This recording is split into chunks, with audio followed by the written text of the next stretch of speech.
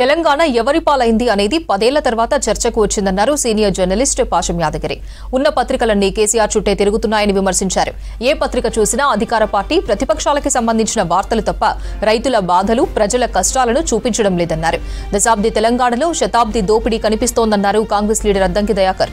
ఇప్పుడు జరిగేవి దశాబ్ది ఉత్సవాలు కాదని కేసీఆర్ ఉత్సవాలన్నారు. 10 ఏళ్ల తెలంగాణలో ప్రజలకు మిగిలింది కన్నీళ్లేనన్నారు నేతలు. సోమాజిగూడ ప్రెస్ క్లబ్ లో 10 ఏళ్ల తెలంగాణలో దండుకున్నది ఎవరు, దగాపడ్డది ఎవరు అనే అంశంపై తెలంగాణ జర్నలిస్ట్ యూనియన్ ఆధ్వర్యంలో రౌండ్ టేబుల్ సమావేశం జరిగింది. ఈ 10 ఏళ్లలో జర్నలిస్టులు మనం ఏం చేసినాం? ఆత్మ పరిశీలన చేసుకోవాలి. ఆత్మ పరిశీలన కాదు, ఆత్మ విమర్శ చేసుకోవాలి. తెలంగాణలో ప్రభుత్వం లేదు, పరిపాలన లేదు, ప్రతిపక్షం లేదు. ప్రభుత్వం చుట్టూ తిరుగుతున్నాయి కదా. ముఖ్యమంత్రి ఏమంటాడు? ముఖ్యమంత్రి చుట్టూ తిరుగుతున్నాయి. ముఖ్యమంత్రి చుట్టూ తిరుగుతుంటే ఏమొస్తుంది? మనం ఎవరి చుట్టూ తిరగాలంటే ఈరోజు పేదోని చుట్టూ తిరగాలి, విద్య లేని చుట్టూ తిరగాలి, వైద్యం లేని చుట్టూ తిరగాలి. ముఖ్యమంత్రిని విమర్శించడం ఏం చెప్తారు? 70% ఏమో అధికార పార్టీది, 30% ప్రతిపక్షాలది. ప్రతిపక్షాలు ఎప్పుడు ఏం మాట్లాడుతుందో తెలియదు. ప్రతిపక్షాలు కూడా నువ్వు కాళేశ్వరం కట్టినవు తీసుకొని పోయి చూపించి, ఏడగట్టినవు చూపి, ఎప్పుడు వస్తాయి చూపి చెప్పాలి కదా. అక్కడికి పోవాలి, ఫీల్డ్ మీదకి పోవాలి. అక్కడ పోకుండా హైదరాబాద్లో కూర్చొని మీడియా ముందు మాట్లాడితే ఏమొస్తుంది? ఈరోజు రాజకీయ పార్టీలను నమ్మే స్థితిలో లేరు. ఈరోజు ఇటుంటారు, రేపు ఇంకో దిక్కుంటారు. ఏ కొమ్మ మీద పండుంటే ఆ కొమ్మ మీదకి వాళ్తాయి కోతులు. అట్లనే ఉన్నది రాజకీయాలు కూడా. ఇటు అటు అటు ఇటు. ఎందుకు ఇది మనకు? ఒక్క రాజకీయ పార్టీ సమస్యలు మాట్లాడుతుందా? మాట్లాడదు కదా. వాళ్ళు మాట్లాడరు, మనం ఎందుకు మాట్లాడడం? మనం కూడా మాట్లాడాలి కదా గట్టిగా. మనం పరిశోధనాత్మక జర్నలిజం ఏమైంది? ఎప్పుడో పాత పెట్టినారు అన్ని రాజకీయ పార్టీలు కలిసి, ముఖ్యంగా కాంగ్రెస్ పార్టీయే. సత్యం రాస్తే తూర్పున సూర్యుడు తీస్తారని మనం రాస్తే మనం జైలు పెట్టి పరిస్థితి, 2-4 గంటే జైలు పెట్టి పరిస్థితి. అందుకని మనం ఆత్మ పరిశీలన చేసుకోవాలి. మనం ప్రజల చుట్టూ తిరగాలి.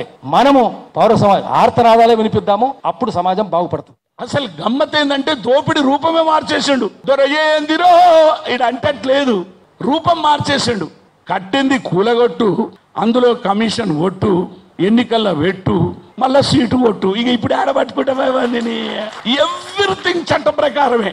ఇప్పుడు 200 కోట్లు తీసిండు. ప్రతిది కూడా చూడు, ఎక్కడ కూడా విసుకన, ఎక్కడ నువ్వు పట్టుకుందాం ఓ పాట రాద్దామంటే దొరకడు. రాజకీయం కూడా ఫక్తు రాజకీయం అంటే ఏంది దొర అంటే చెప్తాడు. అరే పార్టీ పెట్టి బీఫామ్ ఇచ్చి పైసలు ఇచ్చి మీ వాటితో పాటలు వాడిచ్చి పల్లెల్లోకి పోయి ఓటు తీసుకొని మళ్ళా తెచ్చుకొని తాగిపిచ్చి మావోని గెలిపించుకునే కంటే గెలిచినోని కొనుక్కోరా అని చెప్పాడు. That is election policy. అరే ఒక సీపు రోళ్లకు జీతాలు పెంచురాబాయి నీ కాలుమొక్తా అని పోయి ఒక రిప్రజెంటేషన్ ఇస్తే ఆ గేట్ కాడ పోతే రానియలే నన్ను.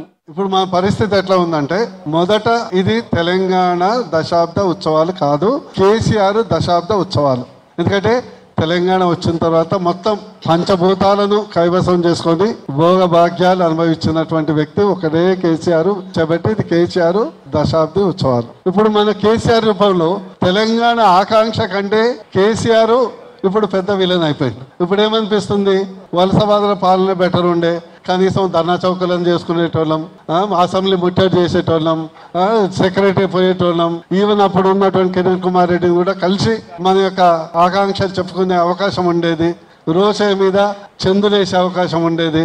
ఇప్పుడు ఏంటంటే కుక్కిన పెయిన్ లాగా అందరం మళ్ళీ 9 ఏళ్ల తర్వాత ఇప్పుడే కొద్దిగా మళ్ళా మేల్కొంటున్నట్లు కనిపిస్తుంది. పోరాడిన దేవుడు ఆరాట పడుతున్న దేవుడు ఈరోజు వాడే తెలంగాణ తెచ్చిన దానికంటే ఎక్కువ అవుతున్నాడు. అందరం ఉద్యమకారులు ఇక్కడ, ఎక్కువ తక్కువ కూడా నాకేం కనిపించట్లేదు. అందరం కూడా సమఉజ్జీలుగా ఉన్నోళ్ళమే. భావ ప్రకటన స్వేచ్ఛని ఈరోజు తీసుకొచ్చి వాడుకొని తెలంగాణ కోసం పోరాడినరో ఆ పోరాట మూలాలను మళ్ళీ వెతుక్కోవాల్సిన పరిస్థితి మనకి ఈరోజు వచ్చింది. మౌలికమైన ప్రశ్న మనం వేసుకోవాల్సిన అవసరం ఉంది. ఆయన నీళ్లు, నిధులు, నియామకాలు అన్నాడు. ఉద్యమమేమో స్వీయ పాలన, ఆత్మగౌరవం అన్నది. స్వీయ పాలన వచ్చింది, ఆత్మగౌరవం ప్రశ్నార్థకమైంది. రాజకీయ పార్టీలు రాజకీయమే చేస్తాయి, ఎవరి రాజకీయ స్వార్థం వాందే.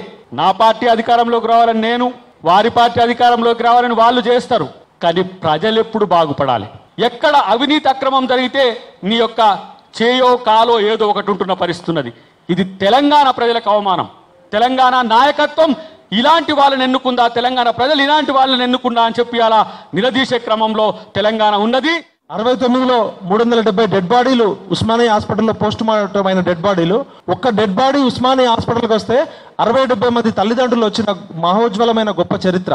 జలియన్ వాలాబాగ్ మాస్కేర్ ఎంత ఉద్యమం గొప్పదో ప్రపంచ చరిత్రలో, 69 ఉద్యమం అంతకన్నా గొప్పది. ఈ రోజు ఆ ఉద్యమ నాయకులను మనం కనీసం గుర్తించుకునే పరిస్థితి లేదు. కాబట్టి ప్రాణం కోల్పోయినోడిది గొప్ప, మనం ఇవాళ ఇంకా బతికే ఉన్నాం. మనకన్నా గొప్పలు చాలా మంది ఉన్నారు. నాకు నేనే గొప్ప మేధావిని, మైకు దొరకంగానే పంచేటోళ్ళు పెంచేటోళ్ళు చాలా మంది ఉన్నారు. కాబట్టి ఈ సూడో మేధావులతోటే చాలా ప్రాబ్లం వస్తుంది.